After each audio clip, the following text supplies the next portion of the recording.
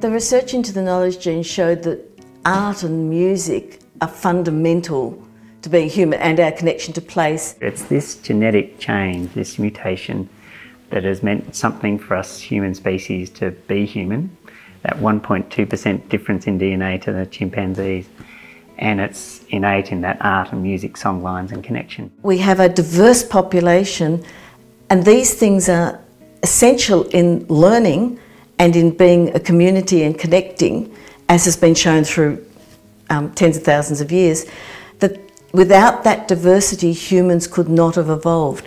But it also shows that without the neurodiversities, we could not have worked as a population. We've also got to acknowledge that everybody wants to fit in with the society for their happiness. We've also got to make the changes in the mindset of the population as a whole in order to make people comfortable with their diversities. So yeah, for me as a GP, now part of my process is to talk to people what brings them joy, and the amount of time it comes through as art, music. And medical practitioners are really at the forefront of being able to do this.